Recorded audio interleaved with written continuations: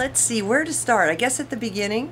My name is Kat and I'm a Canadian, and I've been down in Las Vegas for the last 14 years. But originally, the first car that I ever had actually wasn't a car, it was a go-kart, and my father made it from a washing machine engine, and it had a little piece of wood with a piece of rubber on the bottom of it as a brake. I was about 6 years old, and I got to run around in that thing and just fell in love with the speed. So that was kind of my first car. Moved to England in the early 70s, and my first car there was a Fiat 126. Now, if you don't know what that is, that's just one of the smallest cars there are, smaller than a Mini, and it had a pull start in the center. It was left-hand drive, of course, and you had to shift with your right hand, and I learned how to drive in England. I love that car. It got me everywhere around London, and it could park anywhere. 60 miles an hour downhill with the wind. It was wonderful. And that was really my first car. But I loved the British cars. I got a chance to drive a I don't even remember the year, MGB GT, some of the older Jags, some of the other MGs that were out there, the standard Bs, an A, some of those things, and I loved them all. I got into motorcycling though when I was in my early 20s, and I've been a motorcyclist ever since, but the cars had always been kind of a background item in my life. When I moved to Las Vegas in 2008, I met my husband Bill. He had the Arlen Ness motorcycle dealership at the time, and I was riding a Victory, and he was the only shop in Vegas that would work on it. We were a group riding from Canada down to Miami, from Calgary to Miami, cutting through Vegas. So I stopped there, I met Bill, and he was very much a car guy and a motorcycle guy. Got a chance to meet with him, get together. We went to, the group of us went to Florida, came back, and he was still there. Anyway, I ended up married to Bill. At that time, he had a 1953 Hudson Hornet named Trixie, and that was his baby, and I loved her.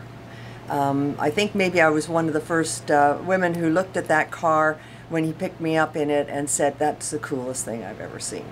Because she's a little old, but she was done up real nice, and I loved the idea of the older vehicles and how they looked and how they felt and how they drove. And then about 3 years after that, after Bill sold the Arlen Ness dealership, he started Atomic Motors. Or 2 or 3 months actually after he sold Arlen Ness, he started Atomic Motors. And he kind of dragged me in because he needed help. It just grew so fast. And that now is 7 years ago. So here we sit on 5 acres with 4 buildings full of classic vehicles. And in those buildings are probably 4 or 5 vehicles that I would love to own personally, plus the ones that Bill has built for me so far. Currently we're working on a 1941 Cadillac that'll be my daily driver. It's two-tone green, full green leather, pastel green leather interior, and it's an absolute beautiful car. It's a coupe, so it's what Clark Gable would have driven as a movie star in the 40s. And that'll be my daily driver. Probably be ready for Christmas time. There are beautiful vehicles out there that are hugely expensive. On my business card I have a 1932 Mercedes-Benz convertible that is absolutely gorgeous. It's probably, you could probably buy one for $3 to $3.5 million at this point. Although that's a beautiful car, and who wouldn't want to drive one? I would drive it, of course. You know what I love? A 1958 convertible Nash. Or the fun cars. You know, there's so many fun vehicles out there to drive. As an example, Bill we bought a, what is it, a 1973 Cutlass. And they have swivel seats in the front, you know, the swivel bucket seats. Just fantastic. It had kind of an anemic engine, a little 350 in it that didn't run very well, but it had 18,000 original miles, so who can complain? In beautiful condition, so we put an LS in it. And I tell you, that car just goes great. What a beautiful car to drive. The air conditioner works fantastic, it's up on the road easy and smooth, and it's like driving a modern car, but it's definitely an old car.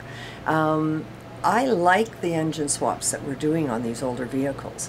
You know, the younger buyers right now, and I would include myself in a younger buyer, although I'm not young, I'm certainly in that age group that are buying classics, but we kind of like our creature comforts. We like air conditioning, we like Bluetooth, we like a quiet engine, all of those things, and we like a lot of power. And so swapping an engine, maybe doing a disc brake conversion to make sure you can stop, adding some sway bars and stuff because you can get a little more speed, is just now standard in our business, and we do a lot of it.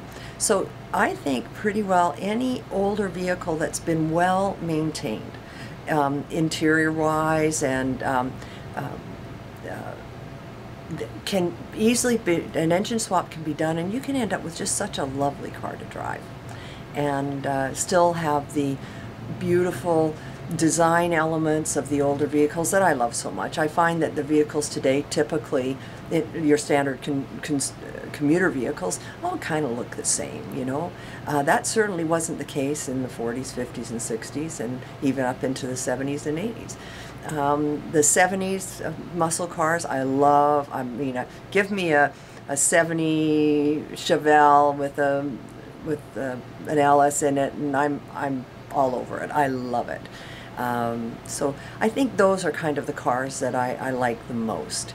I like the sound of the combustion engine. However, we are turning a 1969 Cadillac Eldorado into a electric car. It'll have a Tesla underneath of it, so it's going to be a 1969 Tesla Eldorado. And then we're also taking an older electric vehicle and putting a combustion engine in it, an LS engine in it. So, you know, all sorts of things can be done in these cars to make them very drivable and very nice, and I just look forward to seeing what comes in the door next. I'm also really looking forward to getting my 41, and if that engine that currently is in it, which is the old flat 8, if that doesn't work well in this kind of weather and everything, we'll just take it out and put in a modern driveline.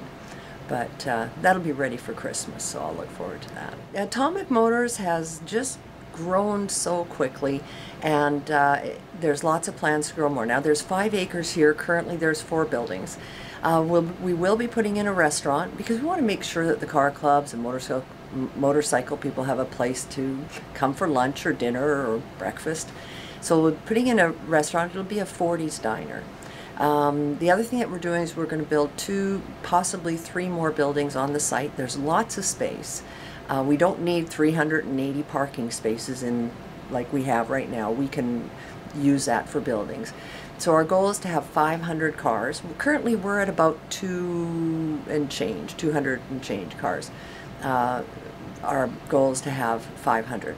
Our restoration services continue to expand. We've got 2 more suites opening up, or 2 more bays opening up for them. We've got 20, maybe 30 now. Lifts where the guys work. I've got 33 men working here. We should be at 50 by the middle of next year. We have a TV show coming up, so that'll probably really help increase the traffic. It'll also probably help us find more qualified people, because we're always looking. We're always looking for mechanics and service people. So it's a big plan, and sky's the limit on that. So in 2007, I rode through Las Vegas on my way to Miami on 2007 Victory Vegas. Nice bike. They were brand new, really, that year. After Bill and I met, he said, let's put it up on a stand and tweak it a little bit. Well, I certainly had no idea what that meant. Sean Ruddy, who's America's top bike builder, and he works here with us at Atomic Motors, he took it, and between he and Bill and Jared Fisher, who's our engine machinist, they got together and they built an incredible bike called the Black Cat Racing Special. Now it's won the AMA, it won the Rat's Hole, it won AMD show, a few other things, and the bike is about a 200. It's a 200 mile an hour, about 300 horsepower, nitrous, methanol, and turbo bike.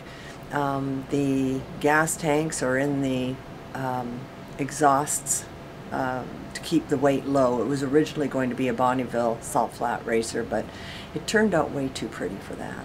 So that's called the Black Cat Racing Special, and we feature it in our motorcycle room right now because so much engineering went into the bike to make it what it is. And I rode it a few times, but it's a little fast for me, so I went to a Standard Victory cross country, and yeah, it's on a stand, and it's a beautiful bike, absolutely gorgeous bike, and well done. The boys did a good job.